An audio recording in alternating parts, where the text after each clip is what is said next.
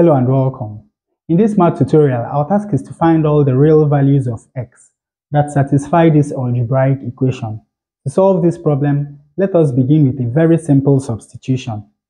Let the square root of x be equal to the letter d. Of course, you know that d must be greater than 0 because the square root of a positive real number must always be positive. Now, when we square both sides of this equation, we have that x is equal to d squared. The next thing we are going to do is to rewrite the original equation in terms of d. Here we have x squared. X squared is going to be equal to d squared squared. 2 times 2 is equal to 4. So this is going to be equal to d to the power 4 minus 10d squared plus 1 divided by d squared plus 1. And of course, this is equal to d. Now, to get rid of this fraction on the left-hand side, let us multiply through this equation by d squared plus 1.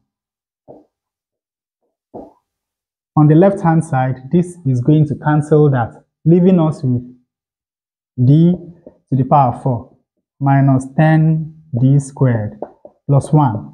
While on the right-hand side, we have d times d squared, which is d cubed, plus d times 1, which is d. Now, let us move these two terms over to the left-hand side. When we do that, this equation becomes d to the power 4 minus d cubed minus 10d squared minus d plus 1 is equal to 0.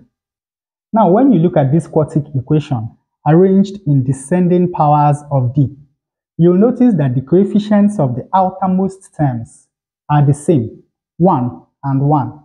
Also, the coefficients of the next inner terms are the same, minus 1 and minus 1. And then the middle term has the coefficient minus 10. So this quartic equation is symmetrical. There's a very easy way to factor such quartic equations. Let us assume that this quartic equation has two quadratic factors. And let the quadratic factors be d squared plus ad plus 1 and d squared plus bd plus 1.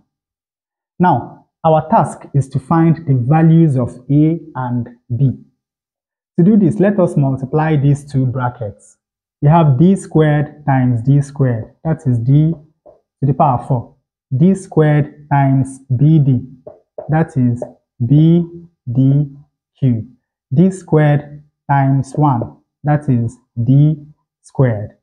ad times d squared, this is going to give us ad cubed. ad times bd, this is going to give us abd squared. And ad times 1 is going to give us ad. Then, finally, 1 times d squared is going to give us d squared. 1 times bd is going to give us bd.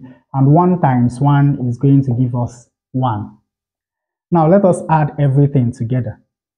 Here we have d to the power 4. Here we have a plus b times d to the power 3. So this is plus a plus b times d to the power 3. Here we have 1 plus 1, which is 2, plus ab times d squared. So this is 2 plus ab times d squared. Here we have a plus b times d. So this is a plus b times d. And then finally we have 1.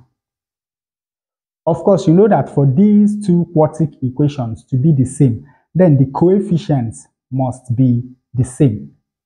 So we have to equate coefficients to find the values of a and b. The coefficients of d to the power 4 are 1. They are the same. The constant terms, 1, the same. Now here we have that a plus b must be equal to minus 1. That is the coefficient of d cubed. So we have that a plus b must be equal to minus 1. Here, for the coefficient of d squared, we have that 2 plus ab must be equal to minus 10. So 2 plus ab must be equal to minus 10.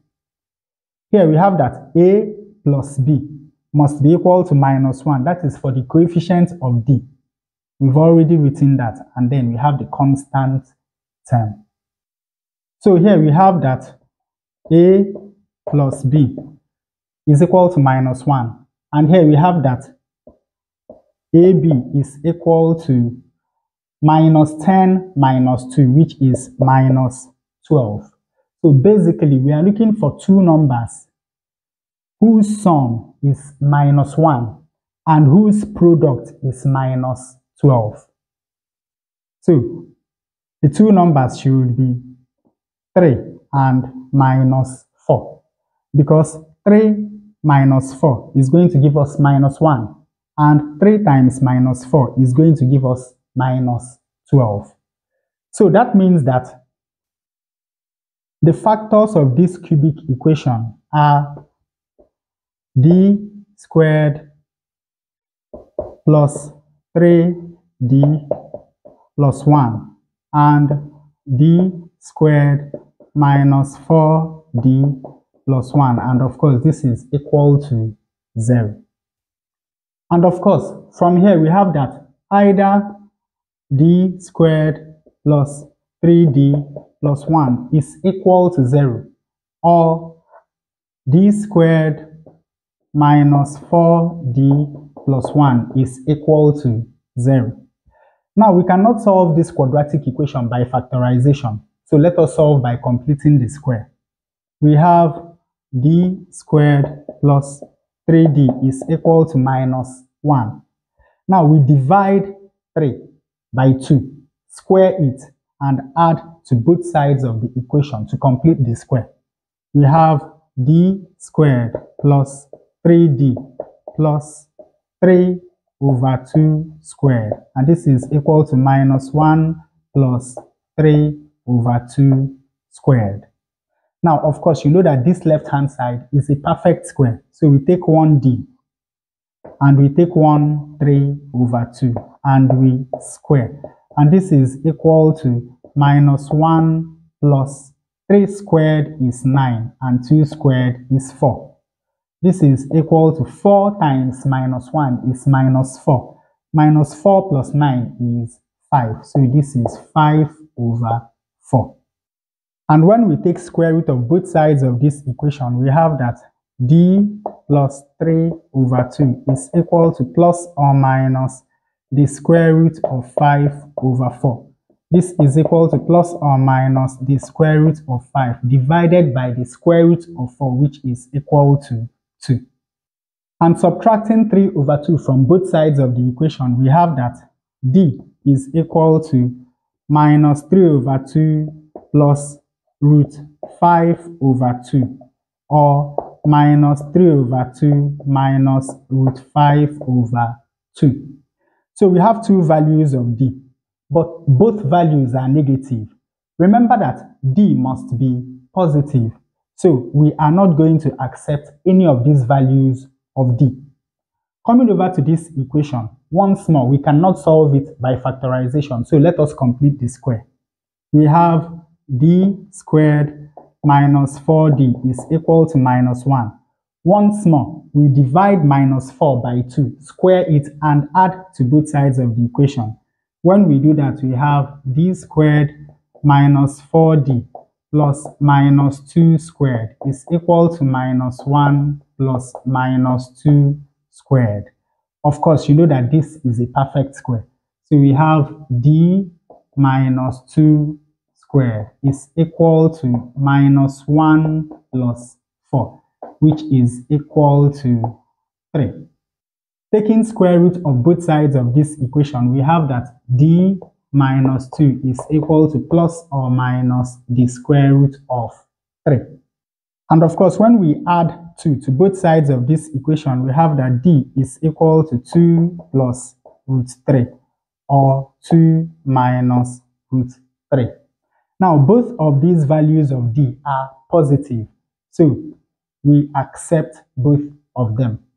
So the two values of x that satisfy this equation are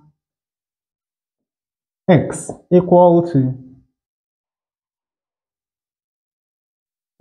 2 plus root 3 squared and x equal to 2 minus root 3 squared. Evaluating this, we have 2 squared is 4 plus 2 times 2 times root 3, that is 4 root 3 plus root 3 squared is 3. This is equal to 7 plus 4 root 3. And this is equal to 2 squared is 4. 2 times minus root 3 is minus 4 root 3. And minus root 3 squared is plus 3. This is equal to 4 plus 3 is 7 minus 4 root 3. So these are the two values of x that satisfy this algebraic equation. And with that, we come to the end of this tutorial. I hope you learned something new. If you enjoy such content, please subscribe to the channel. Leave us a like to support the channel. Thanks for watching, and you can see more videos here.